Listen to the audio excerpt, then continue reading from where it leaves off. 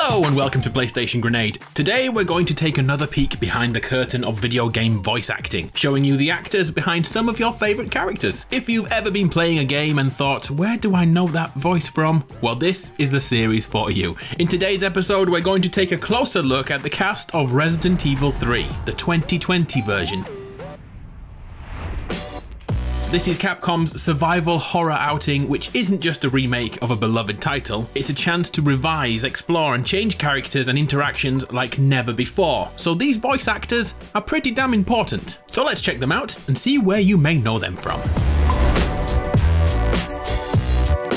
As we return to the zombie-infested streets of Raccoon City, most of our time will be spent amongst the members of STARS, or as Nemesis would say,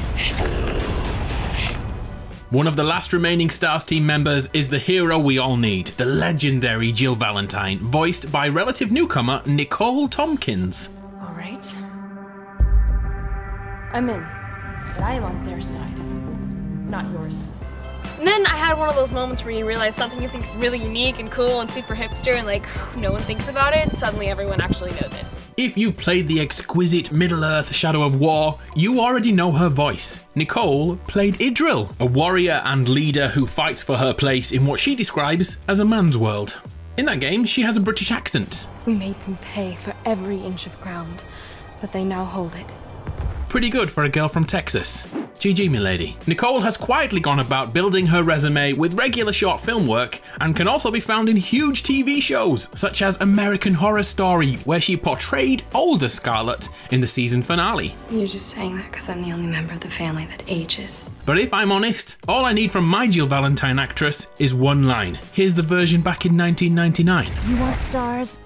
I'll give you stars. No pressure, Nicole. Oh, and if you're wondering where you recognize Jill's face from, it's taken from a Russian model called Sasha Zotova. Why did I say it like that? Anyway, who'd have known it? Jill Valentine is also a Russian catwalk model. Back in 1999, we were introduced to Carlos Oliveira, an Umbrella operative oozing machismo. All the foxy ladies love my accent. It drives them crazy. But now in 2020, Carlos is being reimagined by voice actor Zieff Schine. Okay, first things first. We need to get you geared up. Head up to street level. You'll find supplies there. For me, it's the look of the character and then figuring out who that character is, and then the voice sort of follows that.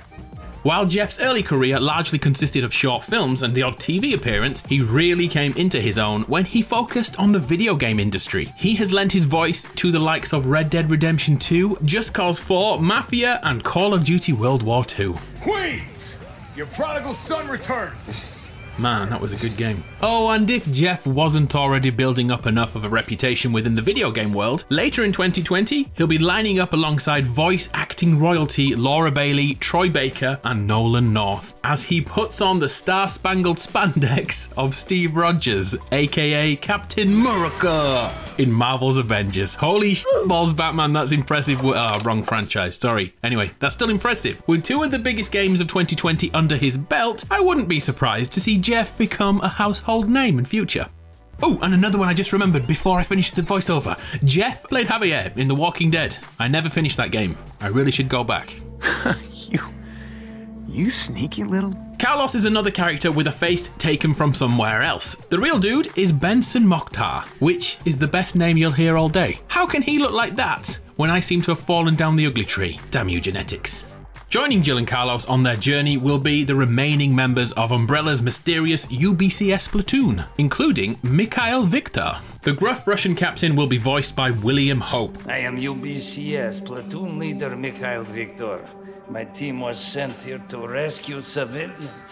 As far as we were concerned, we thought the day was finished, wrapped, and that we were going to, do some background stuff or some, A true old-school actor who has been performing in the industry for decades. William started acting in major Hollywood productions back in the 1980s, appearing in films like Hellraiser 2 and the iconic Aliens. Wow. That's true. We've been trained to deal with situations like this. Over the last decade, he's moved away from performing in front of camera and now can be found voicing many of your favourite characters. Strangely though, yes, his voice has appeared in lots of games, but his main avenue for voice work has come from this. Thomas the Tank Engine. Cue the dancing goths under the bridge. Mr. Hope has been the voice of Edward forever, and he can also pull a little Toby or Rocky when the time comes. Yes, much too fast. Anyway, good night, Philip. After seeing this, it's hard to see that Russian military leader causing any fear at all. This guy is in Thomas the Tank Engine. Also along for the ride will be Nicholai Zinovaef, Carlos and Mikhail's brother in arms, so to speak. I can also hear the hardcore fans' fingertips itching, telling me how I mispronounced his name. I'm very sorry, please don't hurt my family. Nicholai will be played by Newbon, who, behind that Russian accent, is actually a fellow Englishman. Pop the kettle on, Tarquin. Had time to start getting dead weight for it. She's unreliable. Can't pull the trigger when it counts. Those days that are long, hard work, yeah, but they feel they're just playtime. So they feel easier than your body may be experiencing. It's no surprise that Neil started his career in rainy old England, appearing in TV shows like The Bill, Holby City, and who the hell am I kidding? Most of you have not got a clue what these shows are. So we'll keep this to video games. Neil not only lent his voice, but also his body. In full motion capture performance for the Final Fantasy 15 tie-in movie Kingsglaive, where he starred alongside Aaron Paul and Sean Bean. And by the way, Sean Bean is from Yorkshire, that's where I'm from. Not many of us escaped from here, so well bloody done, Sean. What was I saying? Oh yeah, Neil. Neil has been cracking out mocap and voice acting work for a number of major games, including, are you ready for this? Get hyped. Horizon Zero Dawn, Sniper Elite, and Planet of the Apes. Okay, the last one was not impressive, but get this, he's also in the 2018 juggernaut Detroit Become Human, where he played Elijah Kamsky, the former CEO of CyberLife, and one of the game's most intriguing characters. I'm sure you're familiar with the Turing test. Mere formality. Simple question of algorithms and computing capacity. Another mercenary sent onto the scene by Umbrella is Tyrell Patrick, who is played by Sterling Sulieman. You going somewhere? You damn right. What do you think you're gonna do? Whole city's about to be microwaved. There's just a lot of passion and intrigue and love and all those things, so I think people will be turned on. Sterling is a prolific TV actor, having appeared in shows like 24, The Vampire Diaries, and Pretty Little Liars. Whilst his video game resume isn't as impressive, he has been cast as Lewis in the final season of Telltale's The Walking Dead. I'll try not to spoil too much about that role, but let's just say things get emotional. So, how do you feel about our imminent deaths? Rounding out the Umbrella Biohazard countermeasure service is Murphy Seeker, Carlos's close friend. He'll be voiced by voice acting legend Todd Haberkorn. Come on, don't look at me like that, all right? I'm not unaffected. I do need to get fired up for the big 8 or 9 second yells or the battles. Murphy might not be the biggest character in RE3, but this hasn't stopped Capcom hiring one of the most prolific voice actors in this industry for this role. Todd made a name for himself providing the English voiceover for characters in some of the biggest animes of recent years, including Dragon Ball Z, One Piece, and Fairy Tail. In fact, he's already stacked up over 400 separate shows, games, and movies to his name. He's a living legend, he really is. Next up is the other STARS member left in the city during the outbreak. Brad Vickers, good old chicken heart himself, is voiced by Darren O'Hare. Damned if I know. But right now it's got a hard-on for the only 2 stars left in town. You and me. I'm pretty good, like playing against my friends, I'm good. I can, love playing through the campaigns and then multiplayer online. Darren started appearing in fairly major Hollywood productions early in his acting career, including films like People Like Us and Transformers: Dark Side of the Moon. Recently, Darren lent his voice to games like Marvel's Spider-Man, Grand Theft Auto 5, and Lightning Returns, Final Fantasy 13, but his biggest role actually came in the Halo universe. He has performed both voice acting and mocap duties for the character Thomas Lasky, appearing in Halo 4, the spin-off TV miniseries Forward Until Dawn, and then Halo 5. I'll make arrangements. Rounding out the cast, we actually have 2 characters that are returning from the Resident Evil 2 remake. First, we have one of my favourite characters from RE2, Marvin Branagh, by Christopher Michael Watson. That officer you met earlier, Elliot, he thought this secret passageway might do the trick. We realize all we've managed to do is lock ourselves inside with it.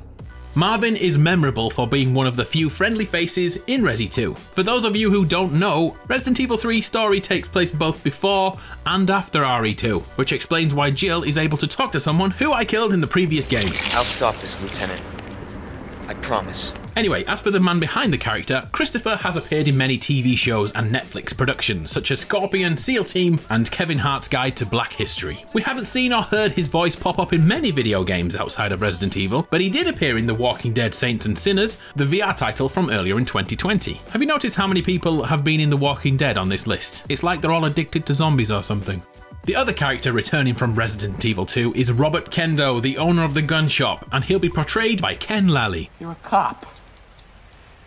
You're supposed to know something. How did this happen? Huh? That scene really made me realize the depth of the character and how important he was to the story and the whole story. I love that name. Ken is a veteran of the video game voice acting world and has lent his voice to games for well over a decade, including The Order 1886, Star Wars Jedi Fallen Order, Far Cry 5, and most recently Mortal Kombat 11, where he plays Smoke. Here's something interesting about Ken. Robert Kendo might be the first character he lent his voice to in Resident Evil, but it won't be the first time we've seen him in it. Get this, Ken provided the motion capture for Albert Wesker in Resident Evil 5. I wonder if Robert Kendo can catch a rocket like Albert Wesker. Finally, let's finish this video with one of the biggest characters in the entire game, both literally and figuratively. I am of course talking about Nemesis. According to IMDb, the voice of Nemesis in 2020 is credited to someone named David Cockman. Everyone loves some No, don't do it, don't do it. As far as I can tell, they've never appeared in anything ever before, literally nothing at all. What a great way to start a career. Then again, I suppose he won't have too many lines to learn. So that's about it for this episode. Do me a favor, if you're still here, please be a star and click like. Also write in I'm a Jill sandwich and I'll try and find you and give you some love. Thank you very much for your time, it's much appreciated. I'm Adam from PlayStation Grenade. It's been a pleasure. I'll see you next time.